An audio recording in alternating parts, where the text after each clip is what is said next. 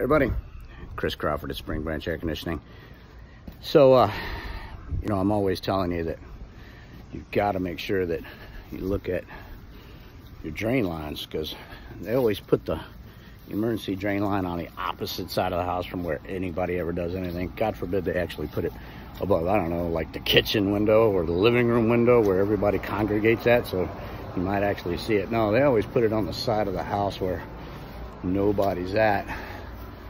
And so, look at that one right there. You might be able to see a drip coming out. So, funny thing is that I put out a couple of these videos now about the drain lines. Lots of you have went outside and actually looked at yours and found, hey, Chris was right, mine's dripping. So, crazy thing was, this house happens to be my house. What's the story? That's the thing they say about the painter's house never gets painted.